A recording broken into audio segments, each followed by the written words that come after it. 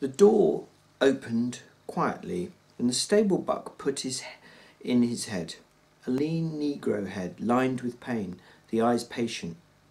"Mr. Slim?" Slim took his eyes from old Candy. "Huh?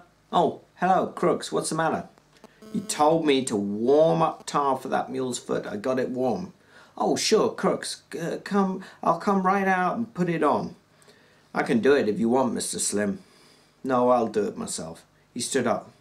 Crooks said, "Mr. Slim?" "Yeah?" "That big new guy's messing around your pups out in the barn." "Well, he ain't doing no harm. I'll give him one of them pups." "Just thought I'd tell you," said Crooks. "He's taking them out of the nest and handling them. That won't do them no good." "He won't hurt them," said Slim. "I'll come along with you now." George looked up. "If that crazy bastard's fooling around too much, I'll just kick him out, Slim." Slim followed the stable buck out of the room. George dealt, and Whit picked up his cards and examined them. "Seen the new kid yet?" he asked. "What kid?" George asked. "Why, Curly's new wife." "Yeah, I seen her." "Well, ain't she a Lulu?" "I ain't seen that much of her," said George. Whit laid down his cards impressively. "Well, stick around and keep your eyes open. You'll see plenty. She ain't concealing nothing. I never seen nobody like her. She got the eye going all the time on everybody. I bet she even gives the stable buck the eye. I don't know what the hell she wants." George asked casually, "Been any trouble since she got here?" It was obvious that Whit was not interested in his cards. He laid his hand down and George scooped it in. George laid out his deliberate solitaire hand, 7 cards and 6 on top and 5 on top of those. Whit said, "I see what you mean. No, they ain't been nothing yet. Curly's got yellow jackets in his drawers, but that's all so far. Every time the guys is around, she shows up. She's looking for Curly, or she thought she left something laying around and she's looking for it. Seems like she can't keep away from guys. And Curly's pants is just crawling with ants, but there ain't nothing coming out of it." George said, "She's gonna make a mess. There's gonna be a bad mess about her. She's a jailbait all set on a trigger. That Curly got his work cut out for him. Ranch with a bunch of guys on it ain't no place for a girl, especially like her." Whit said, "If you got ideas, you ought to come into town with us guys tomorrow night." "Why, what's doing?" "Just the usual thing. We go to old Susie's place. Hell of a nice place. Old Susie's a laugh, always cracking jokes. Like she says when we come up from the front porch last Saturday night. Susie opens the door and then she yells over her shoulder, 'Get your coats on, girls, here comes the sheriff.' She never talks dirty neither. Got 5 girls there." "What's it say you back?" George asked. 2.5. You can get a shot for 2 bits. Susie's got nice chairs to set in too. If a guy don't want to flop, why, he can just sit in the chairs and have a couple of or 3 shots and pass the time of day, and Susie don't give a damn. She ain't rushing guys through and kicking them out if they don't want to flop." "Might go in and look the joint over," said George. "Sure, come along. It's hell of a lot of fun." Her cracking jokes all the time, like she says one time, she says, "I've knew people that if they got a rag rug on their floor and a Cupid doll lamp on the phonograph, they think they're running a parlour house."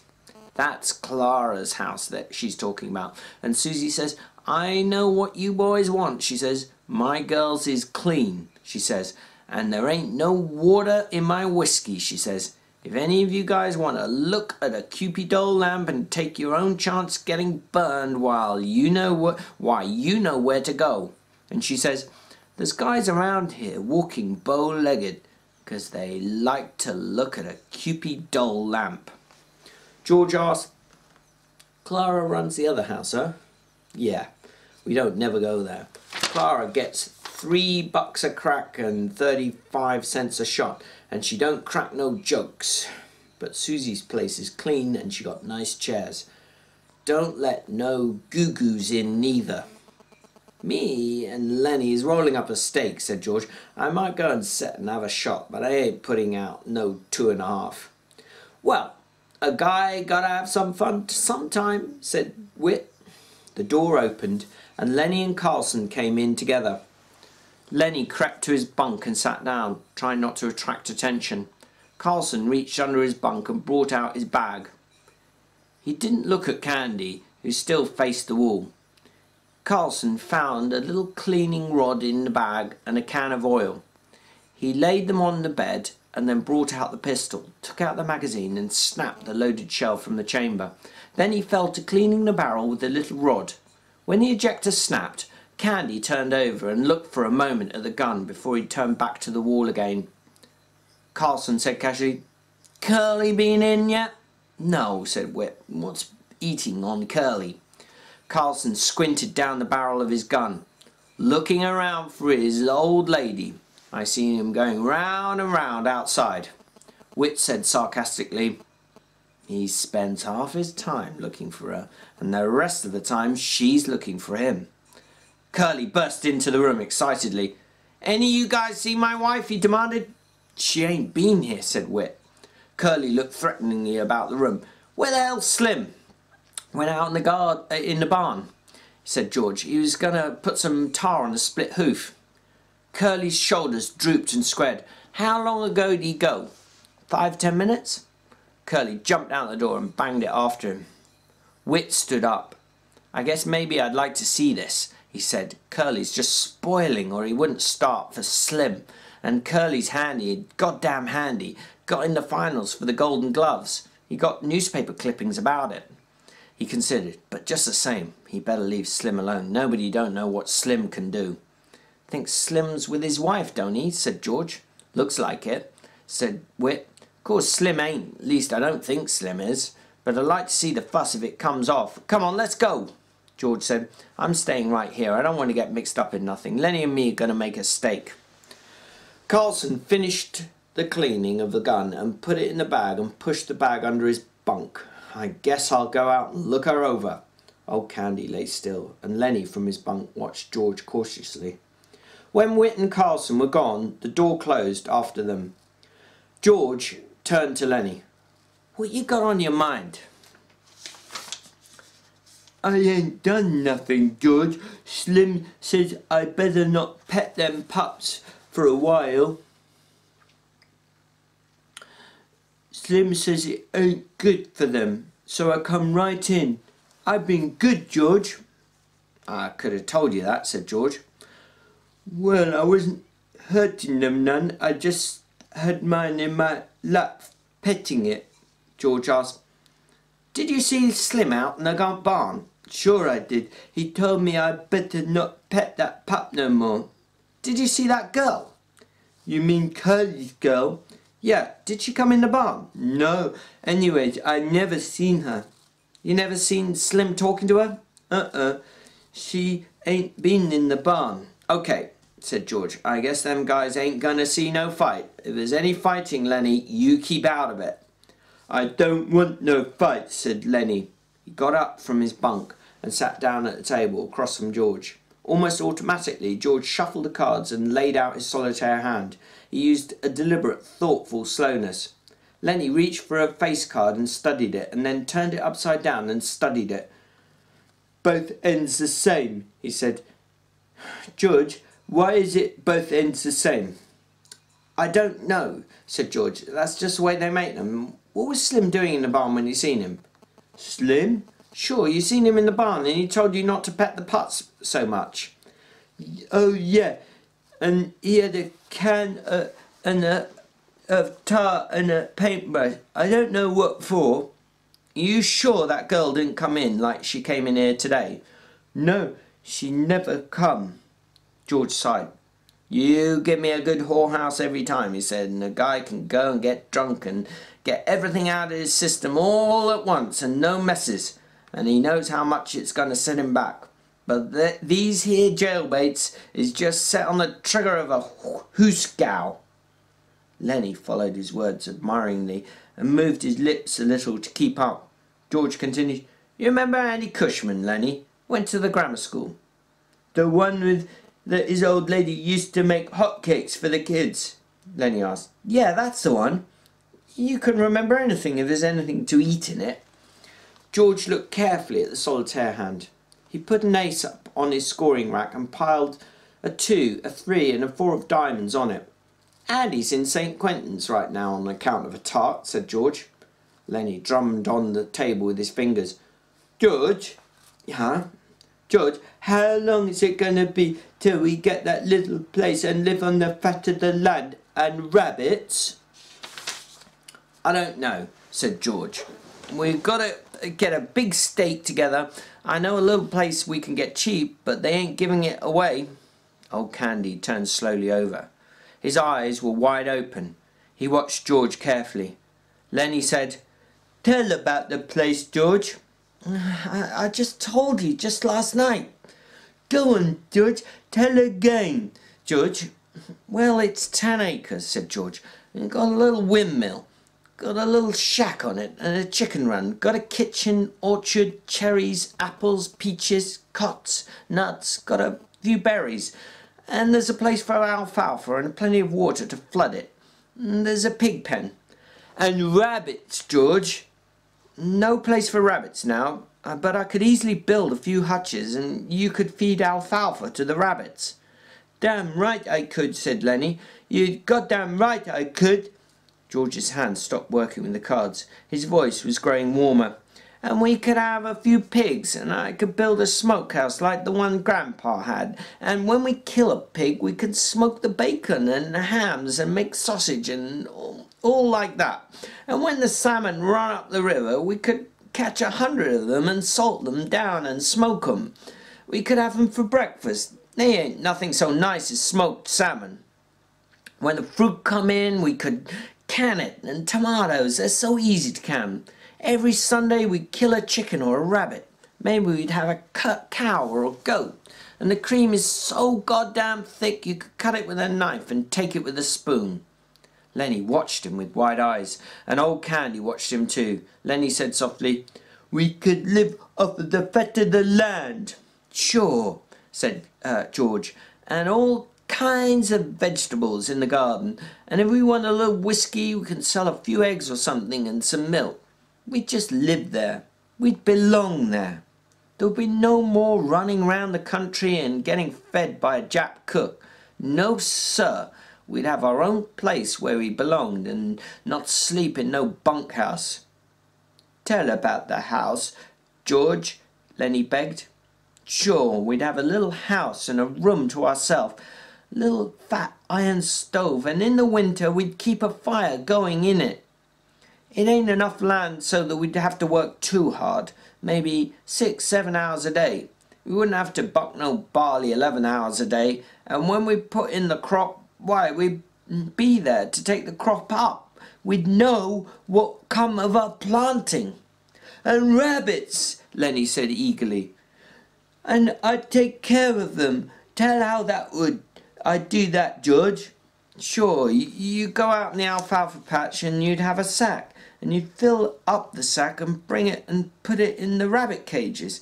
"They'd nibble and nibble and they'd nibble," said Lenny, "the way they do. I seen them." "Every week, 6 weeks or so," George continued, "them does would throw a litter and we'd have plenty of rabbits and eat them and to sell. And we'd keep a few pigeons to go flying around the windmill like they done when I was a kid."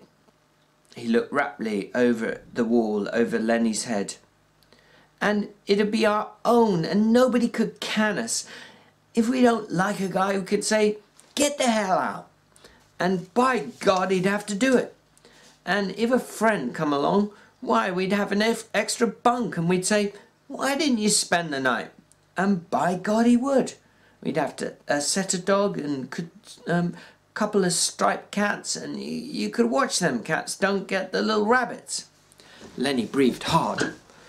Yeah, just let them try to get the rabbit. I'll break their goddamn necks. I'll smash them with their stick. He subsided and, grumbling to himself, threatening the future catch which might disturb the future rabbits. George sat entranced with his own picture. When Candy spoke, they both jumped as though they had been caught doing something reprehensible. Candy said, You know where there's a place like that? George was on guard immediately. Suppose I do, he said. What's that to you? You don't need to tell me where it's at. It might be any place. Sure, said George. That's right. You couldn't find it in 100 years. Candy went on excitedly. How much they want for a place like that? George watched him suspiciously. Well, I could get it for $600. The old people that owns it is a flat bust and the old lady needs an operation. Say, what's it to you? You got nothing to do with us. Candy said, I ain't much good with only one hand. I lost my hand right here on this ranch. That's why they give me the job swamping. And they give me $250 because I lost my hand. And I got 50 more saved right up in the bank right now. That's 300. And I got 50 more coming at the end of the month. Tell you what, he leaned forward eagerly. Suppose I went in with you guys. That's $350 I put in. Ain't much good, but I could cook and tend the chickens and hoe the garden some. How'd that be? George half closed his eyes. I've got to think about that. We was always going to do it by ourselves. Candy interrupted him. I'd make a will and leave my share to you guys in case I kick off, 'cause I ain't got no relatives or nothing. You guys got any money? Maybe we could do it right now. George spat on the floor disgustedly. We got $10 between us. Then he said thoughtfully, Look, if me and Lenny work a month and don't spend nothing, we'll have $100. That'll be $450. I bet we could swing it for that. Then you and Lenny could go and get us started and I'd get a job and make up the rest and you could sell eggs and stuff like that. They fell into silence. They looked at one another amazed. This thing they'd never really believed in was coming true. George said reverently, Jesus Christ, I bet we could swing her. His eyes were full of wonder. I bet we could swing her, he repeated softly. Candy sat on the edge of the bunk. He scratched the stump of his wrist nervously. I got hurt 4 years ago, he said. They'll can me purty soon. Just as soon as I can't swamp out no bunkhouses, they'll put me on the county. Maybe if I give you guys my money, you'll let me hoe in the garden even if I ain't no good at it. And I'll wash dishes and a little chicken and stuff like that. But I'll be on our own place, and I'll be let to work on our own place, he said miserably. You seen what they done to my dog tonight? They says he wasn't no good to himself nor nobody else. When they can me here, I wish somebody'd shoot me. But they won't do nothing like that. I won't have no place to go, and I can't get no more jobs. I'll have $30 more coming. Time you guys is ready to quit. George stood up. We'll do her, he said. We'll fix up that little old place and we'll go and live there. He sat down again. They all sat still, all bemused by the beauty of the thing. Each mind was popped into the future when this lovely thing should come about. George said wonderingly, suppose there was a carnival or a circus come to town or a ball game or any damn thing. Old Candy nodded in appreciation of the idea. We'd just go to her. George said, we wouldn't ask nobody if we could. We'd just say, we'll go to her. And we would. Just milk the cow and sling some grain to the chickens and go to her. And put some grass to the rabbits, Lenny broke in. I would never forget to feed them. When we're going to do it, George? In 1 month. Right smack in 1 month. Know what I'm going to do? I'm going to write to them old people that owns the place and will take it. And Candy will send $100 to bind her. Sure will, said Candy. They got a good stove there? Sure. Got a nice stove, burns coal or wood. I'm going to take my pup, Lenny said. I bet by Christ he likes it there, by Jesus. The voices were approaching from outside. Lenny said quickly, don't tell nobody about it. Just us three and nobody else. They're liable to can us, so we can't make no stake. Just go on like we's going to buck barley for the rest of our lives. Then all of a sudden, someday, we'll get our pay and scram out of here. Lenny and Candy nodded, and they were grinning with delight. Don't tell nobody, Lenny said to himself. Candy said, George? Huh? I ought to have shot that dog myself, George. I shouldn't have ought to let no stranger shoot my dog. The door opened. Slim came in, followed by Curly and Carlson and Whip. Slim's hands were black with tar and he was scowling. Curly hung close to his elbow. Curly said, well, I didn't mean nothing, Slim. I just asked you. Slim said, well, you've been asking me too often. I'm getting goddamn sick of it. If you can't look after your own goddamn wife, what do you expect me to do about it? You lay off of me. I'm just trying to tell you I didn't mean nothing, said Curly. I just thought you might have saw her. Why didn't you go and tell her to stay the hell home where she belongs, said Carlson. You let her hang around the bunkhouses and pretty soon you're going to have something on your hands and you won't be able to do nothing about it. Curly whirled on Carlson. You keep out of this unless you want to step outside. Carlson laughed. You goddamn punk, he said. You tried to throw a scare into Slim and you couldn't make it stick. Slim throwed a scare into you.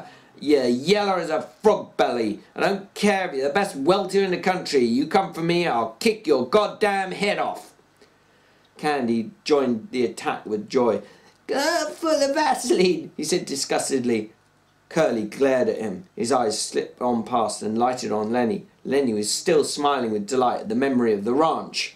Curly stepped over to Lenny like a terrier. What the hell are you laughing at? Lenny looked blankly at him. Huh? Then Curly's rage exploded. Come on, you big bastard! Get up on your feet! No big son of a bitch is gonna laugh at me! I'll show you who's yeller! Lenny looked on helplessly at George, and then he got up and tried to retreat. Curly was balanced and poised. He slashed at Lenny with his left, and then smashed down his nose with the right. Lenny gave a cry of terror. Blood welled from his nose. George, he cried, let me alone, George. He backed until he was against the wall and Curly followed, slugging him in the face. Lenny's hands remained at his sides. He was too frightened to defend himself. George was on his feet yelling, Get him, Lenny! Don't let him do it! Lenny covered his face with his huge paw and bleated with terror. He cried, Make him stop, George! Then Curly attacked on his stomach and cut off his wind. Slim jumped up. You dirty little rat, he cried, I'll get him myself. George put up his hand and grabbed Slim. Wait a minute, he shouted. He cupped his hands around his mouth and yelled, Get him, Lenny! Lenny took his hands away from his face and looked about for George, and Curly slashed at his eyes. The big face was covered with blood. George yelled again, I said, Get him! Lenny's fist was swinging when Curly's fist was swinging when Lenny reached for it. The next moment, Curly was flopping like a fish on the line, and his closed fist was lost in Lenny's big hand. George ran down the room. Let go of him, Lenny! Let go! But Lenny watched in terror in the flopping little man whom he held. Blood ran down Lenny's face. One of his eyes was cut and closed. George slapped him in the face again and again, but still Lenny held on to the closed fist. Curly was white and shrunken by now, and his struggling become weak. He stood crying, his fist lost in Lenny's paw. George shouted over and over, Let go his hand, Lenny! Let go! Slim, come help me while the guy's got any hand left. Suddenly Lenny let go of his hold. He crouched cowering against the wall. You told me to, George, he said miserably. Curly sat on the floor, looking in wonder at his crushed hand. Slim and Carlson bent over him. Then Slim straightened up and regarded Lenny with horror. We've got to get him to a doctor, he said. Looks to me like every bone in his hand is bust. I didn't want to, Lenny cried. I didn't want to hurt him. Slim said, Carlson, you get the candy wagon hitched up. We'll take him in Soledad and get him fixed up.